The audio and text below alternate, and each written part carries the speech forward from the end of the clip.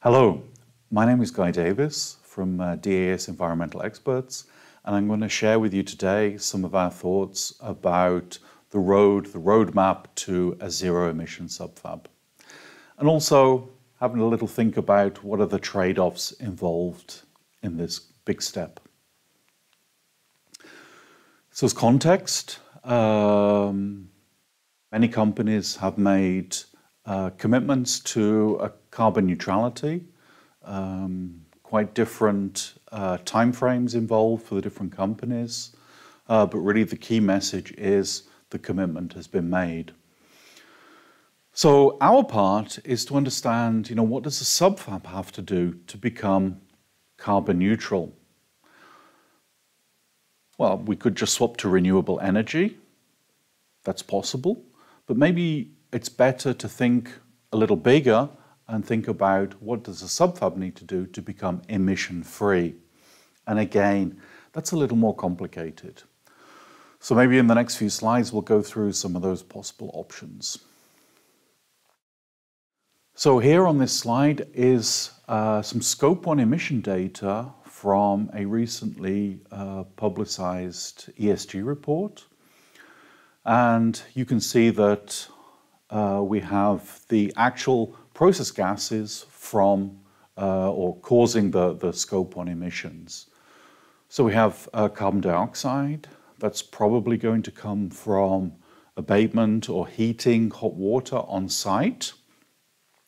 We have N2O as a deposition gas, HFCs as heat transfer fluids, and the big elephant in the room is the PFCs. You can see that the output from those is very, very large compared to everything else. And then we also have SF6 as an edge gas and NF3 as a chamber clean gas.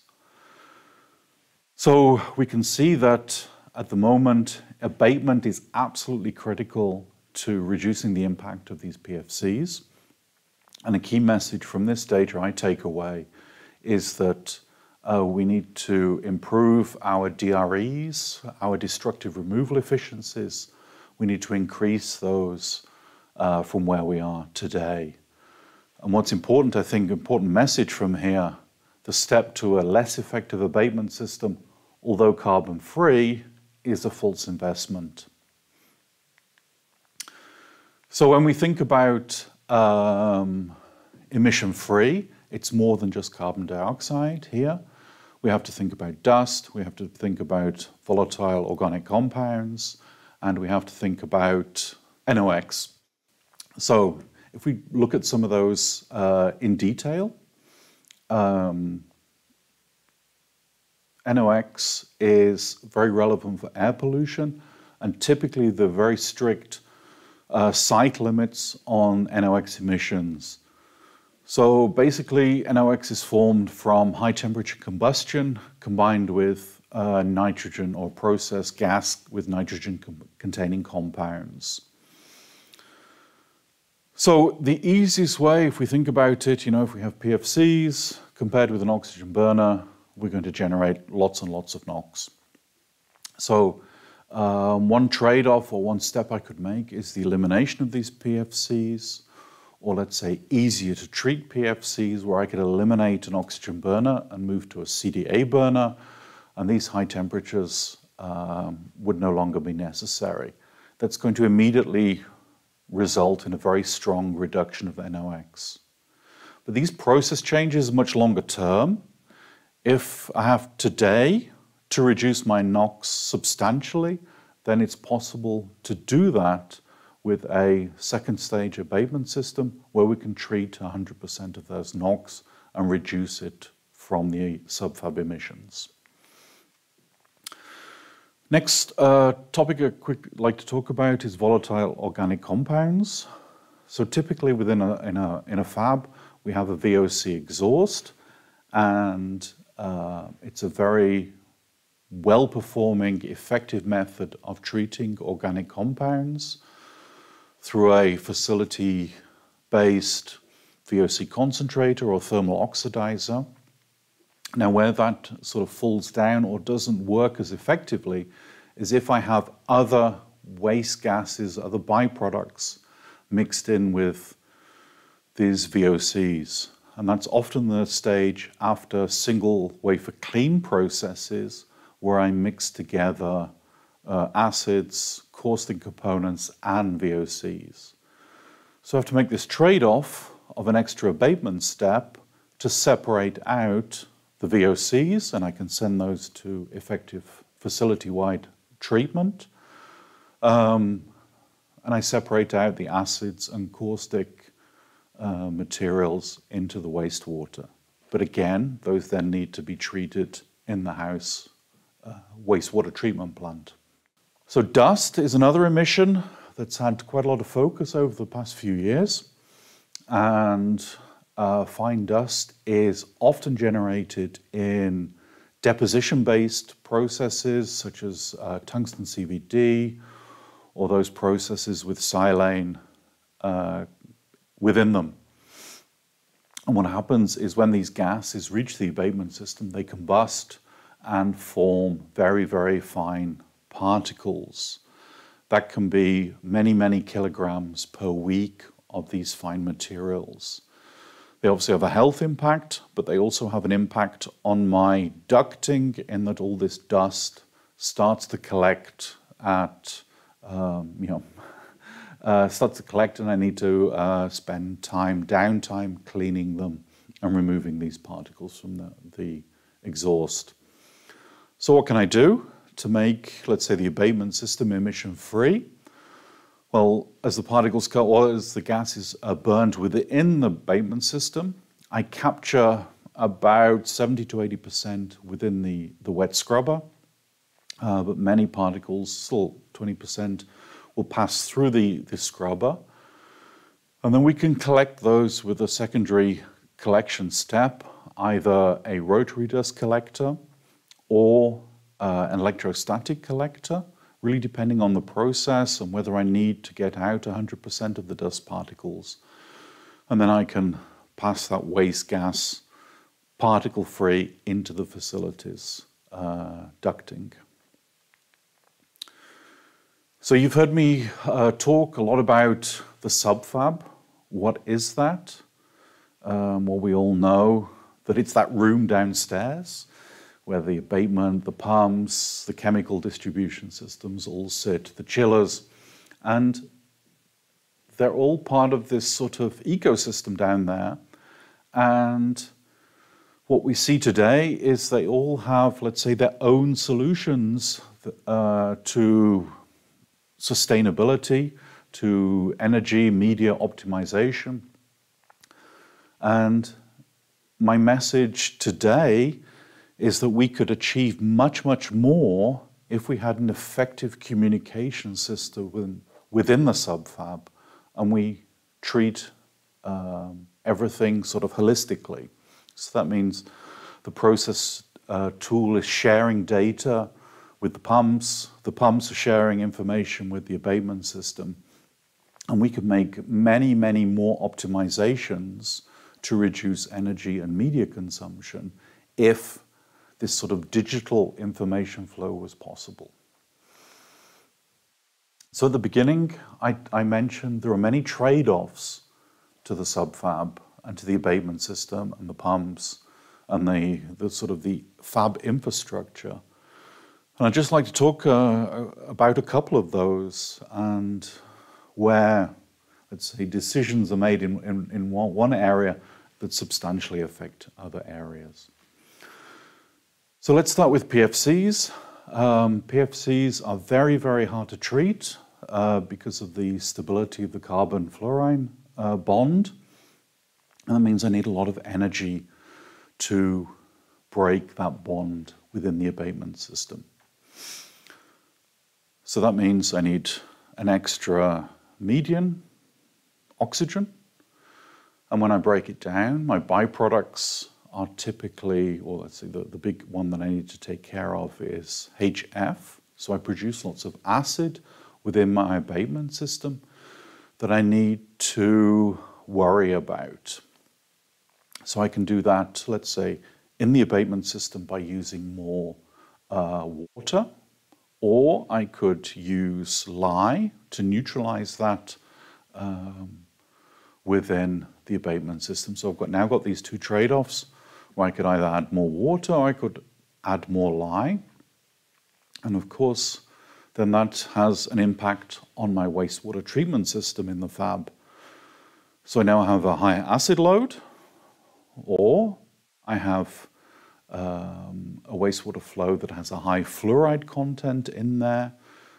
So I then need to maybe, depending on my concentration, need extra fluoride treatment step before I can discharge that. So this acid load also has an impact on spare parts and consumables.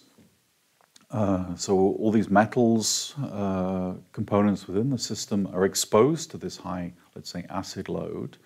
And, the amount of water or the amount of lye that I use has an impact on my spare part and consumable lifetime. So there's also a trade-off there. CDA is also an important topic. Typically we get CDA at 8 to 10 bar. I only actually need this high pressure CDA to switch my three-way valves and my inlets. If I have a CDA burner, then maybe 2 bar is much more usable. And I could use an alternative technique to generate this CDA, such as side channel blower. And I don't need to use this very expensive high pressure CDA from the SubFab facilities. So again, another trade-off. One of the trade-offs that we need to think about is, obviously in the abatement system, I generate a lot of heat that I need to remove.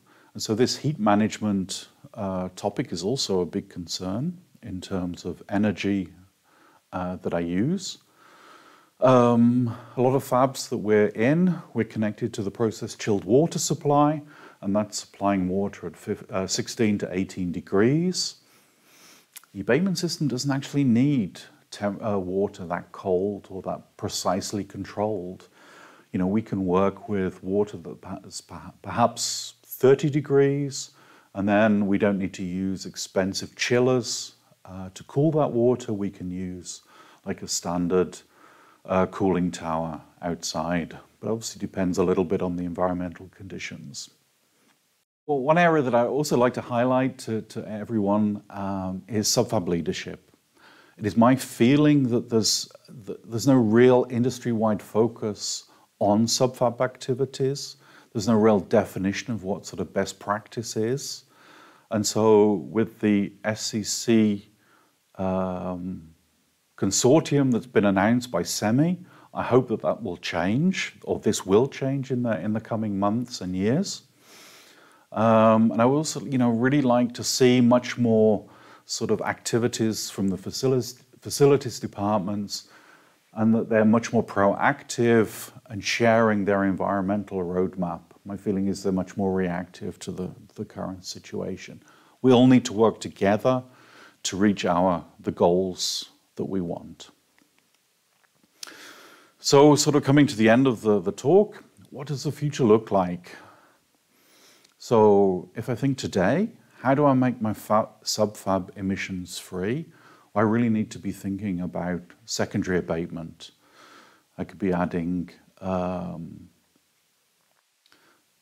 dust collection, either integrated or external. I could be removing NOx with a secondary abatement system, and I can be removing VOCs also with a sort of a primary abatement system in the case that I showed. I think we definitely need to move away from fossil fuels towards renewable energy. I think this is a bigger challenge in some parts of the world than here in Europe, but that's obviously this move to renewable energy is a key area that we need to be thinking about. And then I think later on we're going to be seeing the impact of alternative energy sources. And at the moment, I'm thinking mainly hydrogen as one of those possibilities. As we look to the future, we'll probably see much more focus on recovery and recycle. A lot of very expensive gases, materials go through our abatement system. So what are the options, the possibilities for recovery and recycle in that case? And then perhaps even further out, we need to be thinking about alternative abatement technologies. Now we're using a very simple process, basically destroy everything and bring it down into a safer state. But is there possibilities for alternative technologies such as separation, also, thinking alongside these recovery and recycle techniques. And then probably even further out, I've written alternative processes. So that's the elimination of many, let's say, dangerous materials from the chemicals and the materials that we use. And so we're sort of, we eliminate the problem at source. So in conclusion, for an emissions-free SubFab today, what do we need to do? We need to focus on keeping our DREs high with our point-of-use abatement systems. How do we introduce renewable energy into the SubFab? And can I add extra stages of abatement necessary to remove all those emissions? For that SubFab of tomorrow, it will look perhaps a little bit different. We'll be thinking about alternative fuels. We'll be looking at alternative technologies focused on reuse and recycle. And this will have an integrated second stage abatement. I think the digitalization of the SubFab, the communication between all the different process tools, it should be a low-hanging fruit. There's probably a lot of work involved there, but I really think that is absolutely essential sort of action item strategy that we need to be implementing to get the most out of where we are today. We also need to be thinking about SubFab and the leadership within the SubFab, what is best practice for our industry, and understanding the trade-offs of my facility systems, my SubFab equipment, and the process tools, and how they bring that all together. Thank you very much, and if you've got any questions, please let me know.